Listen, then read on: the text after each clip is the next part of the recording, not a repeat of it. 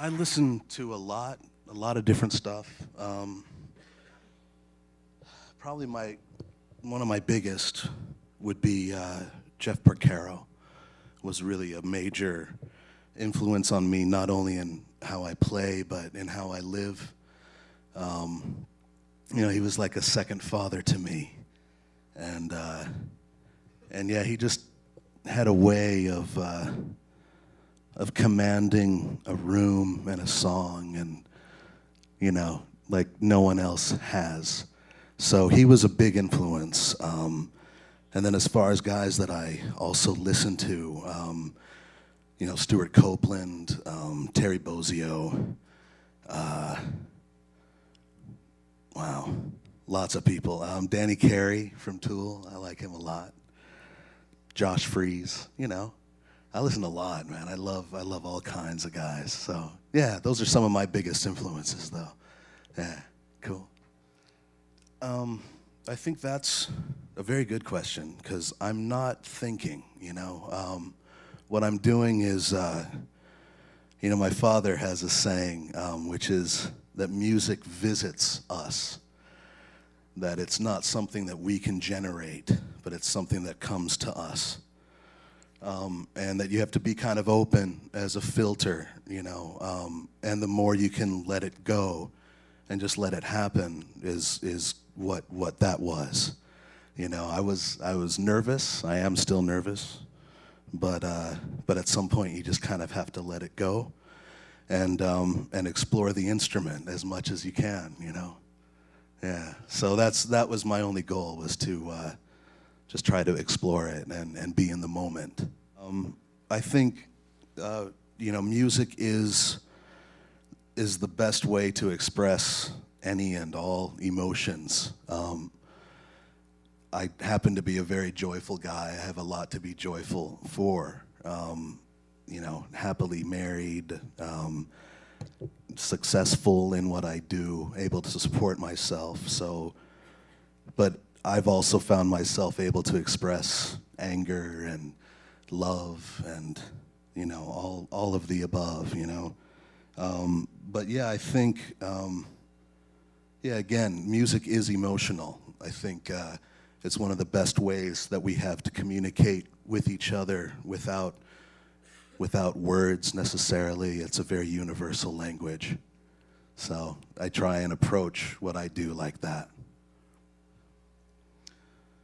The biggest thing for me was just listening a lot. And I played along a lot with CDs or cassettes, really. But I found myself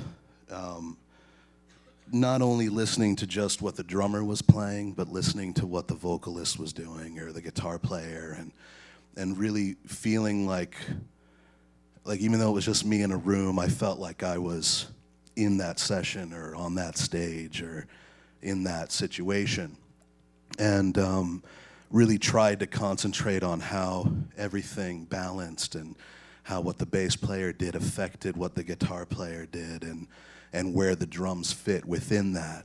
I think a key to that is simplicity. For the most part, when I'm playing with other people, I try and really stay out of people's way and support, because the drums are the foundation, and so that's kind of you can't be a solo instrument, all the time, anyways. And when you do something spectacular, it's nice to have it set apart from the rest of what you're doing, because otherwise it's all just a mass of information, and it's kind of hard to sift through, at least for people who are listening. So, but yeah, I don't know that there's a specific style that brought me to where I am. I think, again, like being a filter of a lot of different styles, listening a lot to Zeppelin or the Beatles or the Police, and just kind of little by little, either what comes out is yourself or a nice amalgam of all that, Yeah. The first approach would be, it would be to find out what it is that the artist or the producer want, what they're looking for, and being well versed in different genres. You know, if it's a country song, if it's a rock song, punk, funk, whatever. You know, you need to kind of know what you're after. You know, I'm a big believer in lyrics and what's being said and not getting in the way of lyrics. Like, I love playing songs with lyrics more than even instrumental music. So, you know, every situation is so different, but it would definitely be about, like I was just talking about with how I used to play and practice at home, which is to listen to everything that's going on, figure out how to support without getting in the way, and being really simple. You know, that really helps a lot. Yeah. Well, I guess again it would go to like the guys that I listen to. You know, I listen to Josh Freese a lot. I listen to Kurt Biscara a lot. Matt Chamberlain is another guy. Wow. I don't know. I really like Radiohead, so I like that. Phil Selway, I think is his name. Danny Carey from Tool. Well, I don't know. Jim Keltner, definitely a hero of mine. And I'm psyched that he's going to be here today. Yeah. It's fun. It's been a while, though. I haven't played with him, God, what do you think, David? 5 years? 6? Something like that?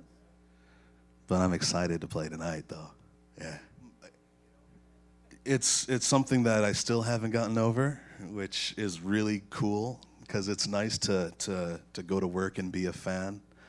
But those two guys in particular, Sting and Paul, are beautiful gentlemen, and they have an ability of accepting kind of who they are and what they represent, and in such a way that's very disarming. You know, it's easy to get jittery, and then within the first handshake, you feel like that's your friend, and you guys have been hanging out forever, you know.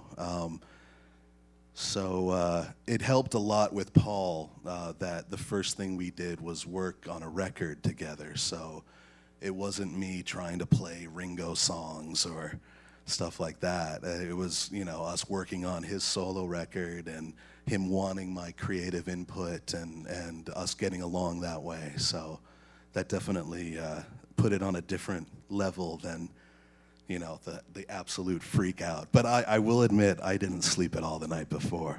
Yeah, absolutely. Yeah, you know, yeah. But I can sleep a little better now. I've never played with James, but yeah, there is a whole.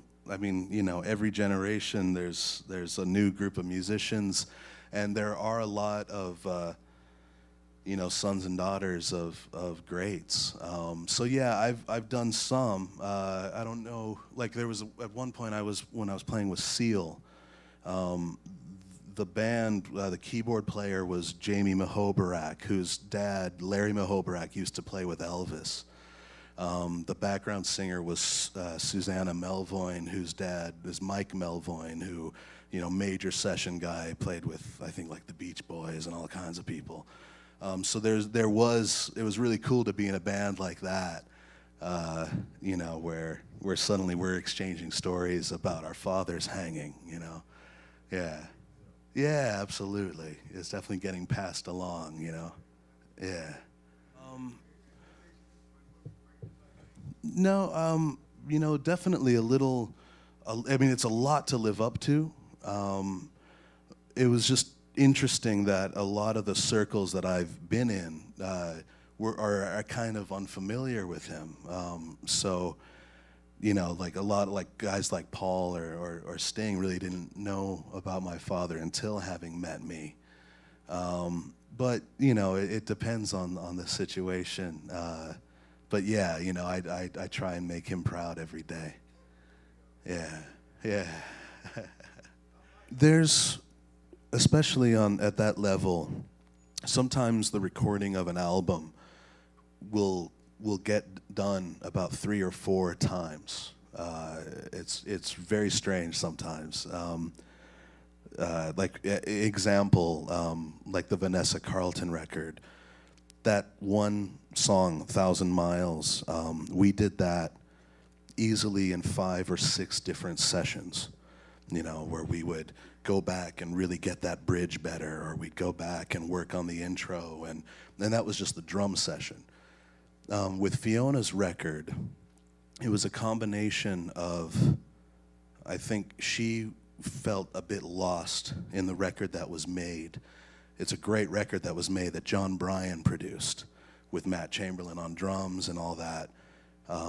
But I think she took a step back and took about a year off of recording, and then went back in to record with a friend of mine named Mike Elizondo, who's a great producer, bass player, and he ended up producing the finished product, and he hired me to play drums, and Questlove played on a couple songs, and you know, so it just took a different turn, but that really happens more often than not. I'd say easily out of the sessions I do, 75% of them never get released, you know, and I do quite a bit. So it's just one of those things that you just never know.